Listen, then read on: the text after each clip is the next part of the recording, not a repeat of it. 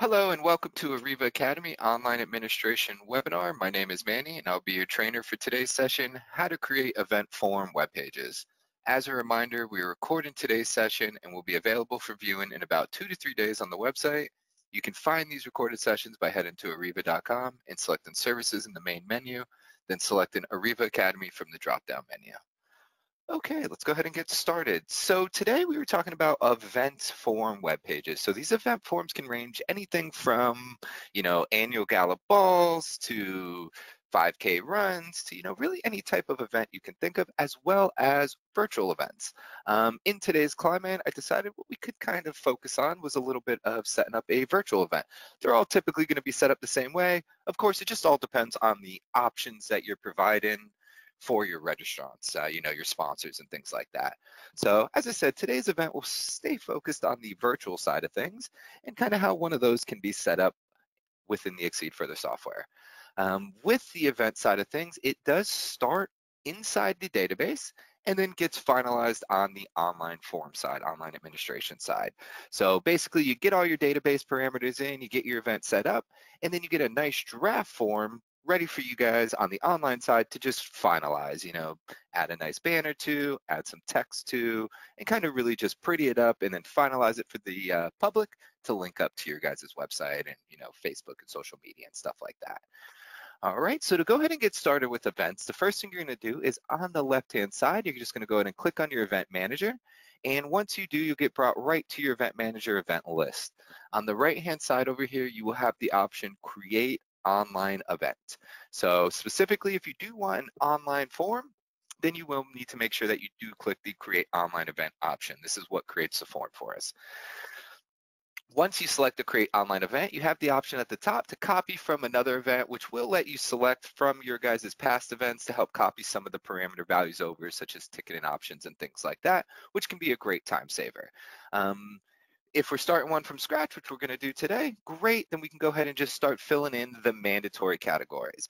What you see mandatory here is just that it is the mandatory fields required to just get an online form up. Of course, you guys can use and fill in the rest of the fields if you wanted to. Those are used for some back-end database numbers and things like that, which is great, but not always required if you're just looking to get your form up right away and start taking registrations. So the first thing we'll start with is the event code. That's just in kernel code for you guys on the database side. So it's a nice shortened name when you're doing reporting and things like that. So for this instance, we're just going to go ahead and say it's going to be special event virtual. So we'll just call it SAV and we'll call it 20. All right. The event name is just going to be that. We're going to just call it special event. And just call it virtual. Perfect. And right underneath that, we're going to have the event date. The event date is just that it is the day of the event. So this event, we're going to say, takes place October 17th on Saturday, and it ends on October 17th Saturday as well. On the online side, we are going to be able to set the time slot that the event is in on Saturday, but we just set the date here on the database side. So then after that, we're just going to move over to the right, and you'll see 3 other values here that we need to set in as well. Sorry, I'm going to call it special event 2020.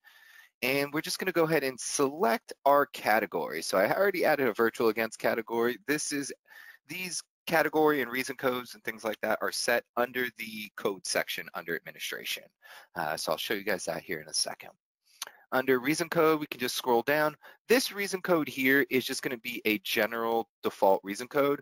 When we're setting up our ticketing options, we will be able to set each ticketing option with a reason code and a fund. If we do not set the reason code on the ticketing option, then it will default back to this reason code we set here. So typically never used unless you don't set the reason code when you're setting the ticketed up. The contribution name can be just that, basically the same name as the event. It's just an internal use field we use on the online side to track where the gift came from. Registration ends date is just that as well. It is going to be the date the last time we can sell a ticket online is. So if the event happens on the 17th, great, we can say, you know what, 3 days before the event. You know what, actually, since it's virtual, we can say 2 days before the event. We, a little less time that we need to, get the sponsor stuff up and all that good stuff. Great, so we'll say Thursday is the last time we can sell a ticket for the event that happens on Saturday. Wonderful. And then as we go through, Facebook share, if we're interested in that, we can turn it on. Is paid is if we're charging for the event, then we definitely want to check that.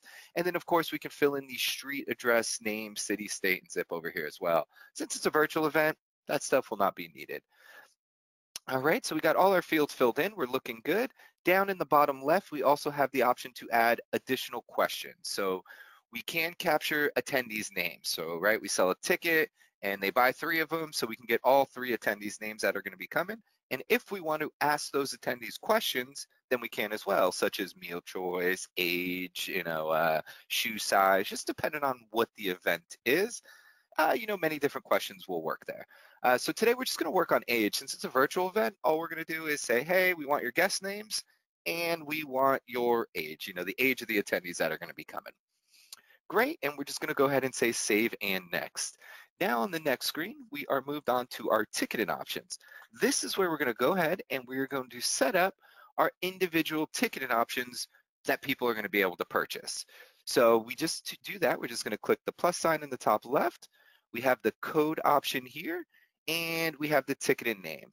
So I have some ready for us that I can copy and paste in. And ideally, it's the same thing for you guys. If you're not coming up with the event from scratch, you'll just be able to take the ticketing options you guys currently sell, on your paper PDF forms that you mail out and things like that. You typically just call them the same exact names. You're just transferring it over to an online form.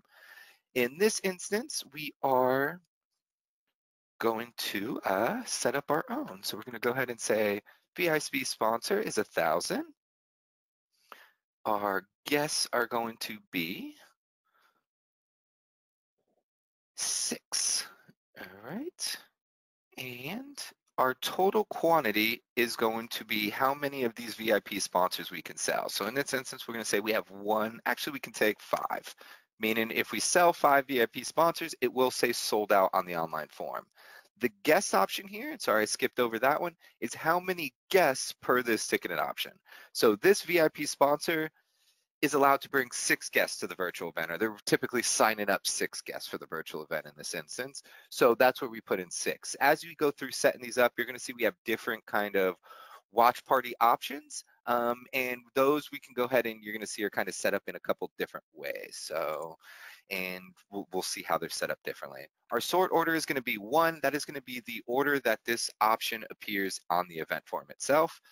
Is active is just that. It means it's an active ticket in the database side. So if our database admins are, setting up tickets and purchasing them internally for people that are sending checks in, then this is an active ticket that they can use and sign people up on the event. Sometimes you'll have, a ticketing option you don't want available right now, but you want to preset it and then you can make it available at a certain time. That way you can even make sure your database admins aren't using that option either. Public ticket means it is public on the event form itself. So if you need to hide the ticket option from the public, then you uncheck this option, but the database admins can still sign up individuals behind the scenes if needed. Sometimes this works great with staff tickets and things like that, where you need to capture the RSVP, but maybe it's a $0 ticket or a lesser fee one that you don't want to show to the public. No problem. So public ticket we'll check. Single registration in this instance, it is not going to be used in an event like this, but the option is there. So if you were doing like a free virtual event and you wanted to capture each individual attendee's name, phone number, and their full address and everything like that, no problem. You can check that box and it will turn the registration option into a single checkbox. So they can only buy one of the ticketed option you're selling. They can't, sign up 3 people, 4 people. They can only sign themselves up. Then the next person has to come in and do the same and the same on from there. Works great when needed, not needed in an event like this. If someone wants to come in and buy a couple different packages, no problem. We want to give them that ability. Here we can go ahead and set the reason code and the fund for this event option. So this is going to be the virtual event sponsor, and we're just going to go ahead and say it is unrestricted funds. And then for the actual name that we got here, or the remarks section, that is actually some text that I already have ready. And you can see here just a little bit of text that says registration for the full virtual experience, logo on pre-event and event slides, optional watch party platter for 10, kind of a unique idea that we've seen some organizations do, as well as program listed as, listed as VIP sponsor within the event. So this is kind of what that additional information section is made for, is to kind of explain what those ticketing options are and what they're going to be, given for signing up for this stuff. So we just go ahead and say save, and that's our first one. Great, we're good to go. And we're just going to go ahead and add a couple more. We're just going to do them a little bit quicker. So we're going to go ahead and say special event party. All right. And this one's just going to be special event watch party. So we've seen some organizations use it where they call them watch parties, which is nice in its own right. And it's just the ability to, kind of name it a different way. Instead of calling them sponsors or attendees and things like that, you really are selling the watch party experience and, the idea of it. So the fee here is going to be, this one is going to be 600. I think that's right. Yes. All right. And our guest is going to be 6 as well. So, big watch party, just like the sponsor, except the sponsor is a sponsorship, pay a little bit extra, where the watch party themselves still get to attend. And you'll see here that the remarks section that we're going to have for them is that registration for full virtual experience, and then a watch party platter for 5, which is nice, in that regards. So we'll make the actual guest 5. Wonderful. Total quantity, we can say we can sell 10 of these. Sort order is going to be 2. Is active public, and now we can just go ahead and set our, that's going to be a registration, and that's going to be unrestricted. Great. So that's our special event watch party sign up there. Great. And we're going to go ahead and just add a couple more. Next one is going to be our house watch party.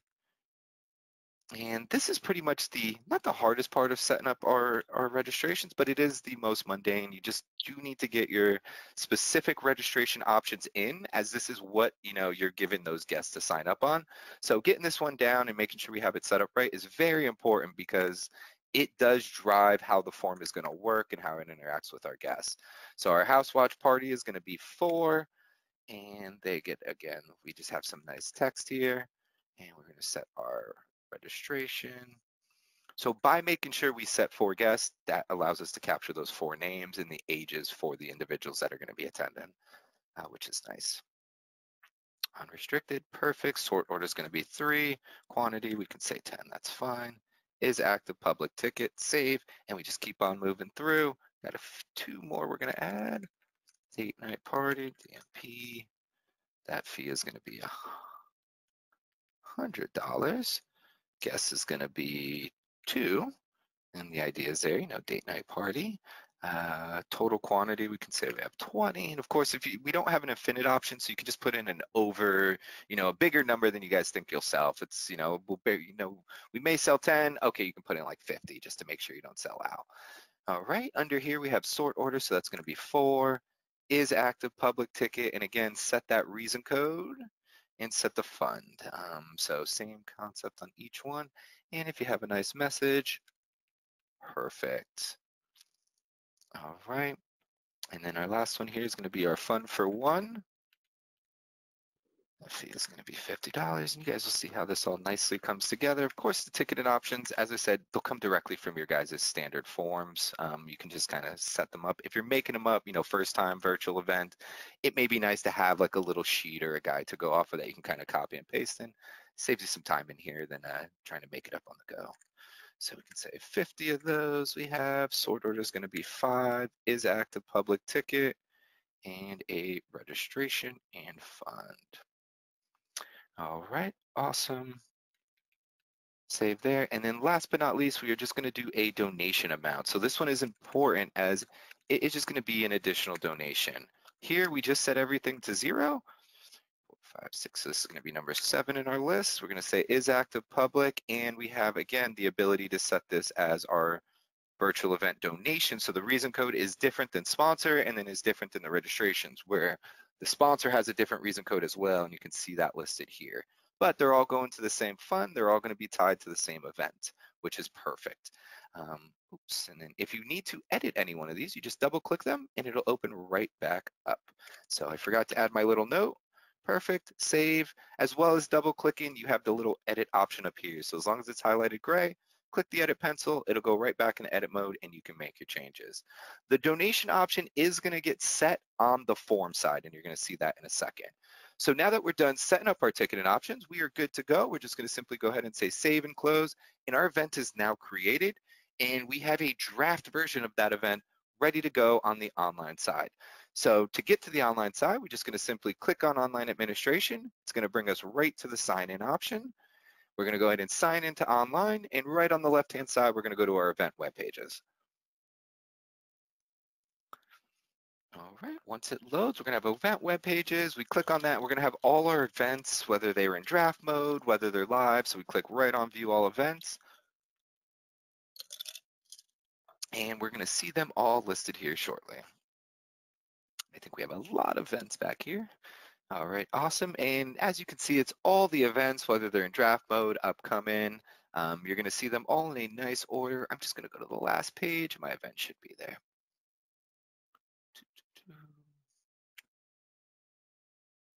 Maybe not.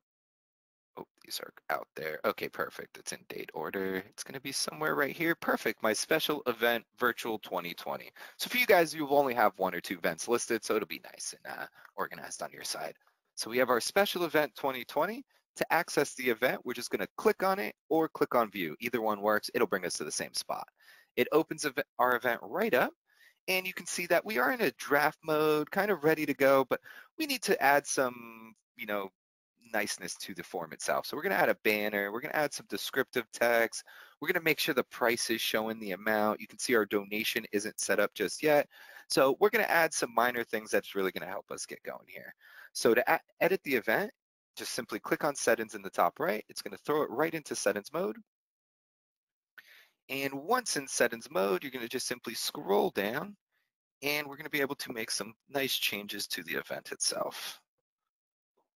Here you can see we have the title option. It is just that, it is the title of the event. So if we wanted to change the public title, we can, which is really nice. The name inside the database can stay exactly how we want it. The title on the front end is a little bit, we can make it a little bit more bold, presented by, and things like that, where we don't have to affect the database name. Down here we have the location, so we can just go ahead and fill in a simple location. That's perfect. And we can go ahead and upload a display image. So even though we're hiding a location, it is mandatory, so we just fill in anything at that point. Go ahead and say upload image, and you can see it'll pull right from your computer, and I believe I do have a nice image here. Perfect, and I'm just gonna go ahead and upload that. The image banner is about 1600 by 400, that's the best size for it, but typically as long as you upload a rectangular image, you are good to go. Scroll down, we have the dates, so we can go ahead and show those. And we're just going to go ahead and set the time. So we can say this virtual event happens at 6 o'clock. It is going to be in military time. So just add 12 to whatever time it is. And then it's going to end at, let's say 8 o'clock. We'll say 9/2100. All right, great. Here, our online registration ends on 10:15 at midnight. We're going to say 10:15 at 11:59. So that way we can make sure, 10:15 happens, 11:59, then 10:16 rolls over and the event's going to close for registration, of course. So that looks great. Down below, we have some other nice options. On success redirect, you've seen this on our donate forms as well. Redirect them to a place of your choosing when they successfully register. Automatic sign-in and account information to donor work side by side with the peer-to-peer side of things. Not needed on an event like this, but if you did want them to kind of, create their own fundraiser, we redirect them, sign them in, send them their account information for later. So those all kind of work together. Tell a friend's a great option. We'll review that here in a second. We can go ahead and add a nice description. Of course, like I said, I have some nice stuff pasted or copied, ready to go. So we can just center that. Additional information is just that. Any questions, concerns, you can kind of paste in that type stuff right in additional information, which is great. As you scroll through there, you're going to see the ticketing options. And the one thing we're going to check is that show ticketing option fee. And then down below, you're going to see some nice options that we can set, which is really important per each registration choice. So as we scroll down, you're going to see this is the event sponsor, and we can set the gift type that the gift is going to come in as. Is this going to be a sale in your database, or is this going to be a gift? Completely up to you, and you have control over each individual registration option. So the sponsor can be different than the donation, which can be different than the registration tickets themselves. Completely up to you guys when you're setting this up. The other option that you're going to have that you're going to be able to set per ticketing option is gift value same as fair market value, or gift value same as gift amount with fees. So where this one really is important is the same as fair market value brings in the gifts with a gift value of 0. So of course it'll be a $5,000 or a $1,000 sponsorship. The value of that sponsorship will be $0. This allows you guys on the database admin side then to correct the value yourselves, of course, for your guys' tax letters at the end of the year. So that way, if the value is only 75% of the donation amount or the sponsorship amount, you guys can simply update that manually on your side, but the values will come in at 0 from the start, which helps a little bit there. All right, coming in gift amount without fees, of course, that'll just equal 1-to-1, where the amount of the gift will be 1,000, the value of the gift will be 1,000, and so on and so forth for the rest of the gifts. So set those 2 values for each one, and as we scroll through, we're gonna scroll through all those others. We're not gonna change anything there, and we're gonna go right to our donation option. To set this option as a donation value, we just simply check the box donation. So like I said, it gets set up on this side, and we did all the other work on the other side, the reason code, things like that. The one thing I will change is the gift type for this will be a gift. And that's usually where I see this make sense. Or if all your registration options are gift twos, then of course make sure to set that. As we go down, we have some nice options such as attendees. We can turn those on. By setting this option to mandatory, it means attendees displays. If it's optional, then they check the box to add the attendees. So it doesn't mean that all attendees are mandatory. It just means it is a visual display of all of the names that they should fill in. What you can do is check this box if you like to require all attendees' names. Completely up to you. Sometimes can cause abandonment of registration, right? If they're buying a set of 10 tickets and they don't have all 10 attendees' names, they may come back at a later time to give you guys that sponsorship. So sometimes good if it's required, but sometimes it can do what we just talked about there. As we scroll down, we have event UDFs. You just set that to show. Same thing there. You set it to mandatory, means it always displays. There's a little visual bug here. The event UDF will show when we come back in the next time. Keep scrolling through. We have tribute gift, not needed, but there. Through the about you, just like on our donate forms, we can turn off the person on behalf. We can turn on birthday. We can turn on gender questions, not needed here. Our contact preferences, just like our donate form, we can turn those off, turn those on if we need to by just setting them to show or hide. Remember, these values do update the person's record within your database to do not mail, do not phone if they do uncheck any of these values. So if you don't want that to affect, the database side of things, just simply go ahead and hide those, and then the preferences stay how you set them. Scroll through that. Down below, our gift acknowledged, just like we've talked about before. Gift acknowledged is just that, has no matter what is checked in this box, the automatic online notification will send, and from there, this box tells the database whether that gift is acknowledged or not. Is that notification good enough? Great, then we leave it checked. If not, and you guys want to send them a physical letter or a letter out of the communications module as well, wonderful, then you just simply uncheck that box, meaning any gift coming in on this form will come in not acknowledged, technically. No matter what, they're always gonna get that online notification though. Always, there's no way to turn that off. All right, down below, make this gift anonymous. We don't need that. We can just say registration comments. These registration comments or gift comments will feed directly into the gift itself. So it will be in the note section of the gift within your database when you take a look at these gifts. So if they leave you a note, you can look at it right there. Mail-in preferences, just like we've talked about before, we can turn on some of these. These are coming directly from your guys' mail-in tags. So we'll turn on those 3. Those look good. Confirmation message, again, can be used and sometimes great for events. It is simply like a terms of service pop-up box. If you turn this on, you have control over the OK or cancel pop-up box that pops up. It becomes a yes or no. And like I said, it works similar to like a terms of service. You guys can control the text that goes in here. So, by clicking yes, you're agreeing to everything above. We've seen some organizations use this as like a photograph waiver, hey, by selecting yes, you're agreeing that photographs may be taken at the event, and some of them may be used in our publications and things like that. Great, they select yes. They sign up for the event, they agree to your guys' terms of service there. If they hit no, they're brought right back to the form. So works great when needed. If not, you can just simply go ahead and set it to hide. I'll set it to show just so we can show it off when we're taking a look at the form on the live side. Looks good. We're just going to go ahead and say publish and go ahead and say OK. All right, our event is now published and ready to go. We got our attendees and fees, and you can see we're starting to look nice and really start, getting this going to link it out to the public. Last thing we're going to look at before we go to the public side and look at it is under settings. If you click settings again and kind of where we just came from, on the left-hand side here, you're going to have the notifications option. That is just that. It is the notifications that are being sent out for this event. So right here, you simply click that. As soon as you click notifications, it will bring you right there to the notifications for this event. You can see all of them there that can be sent out. Not all of them may be used, but this is where they come from if you were, we're looking for them. The main one that we're looking at is the event registration notification. This is the one that will go to the registrants themselves. So you'll see, your registration for, it'll pull in the event name, and feel free to update these to your liking as they are specific to this event only. So it won't affect your next event. You'll be able to customize those as well. All right, awesome. All right, so now what we're going to do is we're going to go ahead and take a look at our event on the publish side of things. So to do that, we like to use incognito windows or private window. That way we don't even have to sign out from what we were doing. And once we do, it's going to pull up all our upcoming events on our upcoming events list. And I'll show you where to grab the link from and get those events linked out to the public. So there we have our special event 2020. Again, that's just a listing of events. Usually you won't send your registrants there. You're going to send them directly to the event page we're looking at here. That link is going to be grabbed right from the share button right here.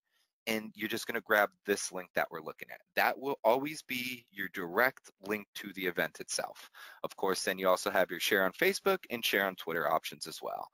Down below, you can see our beautiful, nice special event virtual 2020, our nice options that we added, and you can see our nice setups that we did. Kind of it all come in full circle, which is great. So from here, we have our nice VIP sponsor. He's at the top. We move them up, which is fantastic. And then as our nice watch parties, which is kind of a new interest and idea on that virtual side of things. Hosting a virtual event. You're not selling so much tickets, but you can sell watch parties. These watch parties come with platters. Really nice incentive on, getting people to sign up. And then last but not least, our donation, unable to attend, and I put attendee, oops, and unable to attend but wish to contribute, great. Then you can simply go ahead and make a donation, or you can always even change this word and to say additional donation, on top of your registration and kind of word it however you like. But as you see, it is just an open donation amount they can give to. Now, if a watch party does purchase a ticket, great. Remember, we turned our attendees on. We made it mandatory. So here you can see we have our first name, last name, and of course, we have our nice preferences. So age, and we'll just have to change that. This was for a birthday party option. So we can just say age of guests, something like that. And if we had any additional questions as well, those questions would appear here for each attendee's name that we were asking. So, and remember, we can also make these mandatory if we wanted to. Just remember that does require them to fill in a name for each individual one. And then as we scroll through it, it's just that nice simple event form. They fill out their about you, their billing info, have their credit card information put in. They can, of course, opt into those mail-in preferences we talked about. And then last but not least, that submit option, this is that pop-up that we were talking about, where if they select yes, they go ahead and they move through the registration process, card gets processed, they get a notification automatically, and they're good to go. If they hit no, no problem, they just didn't accept the terms, but they also don't register for the event. So can come in handy if needed, as you guys can see there. All right, awesome. Thank you guys so much for attending the Arreva Academy session. If you guys have any questions on event setup, virtual, non-virtual, just reach out to us at support@arreva.com. Thanks so much and have a great day.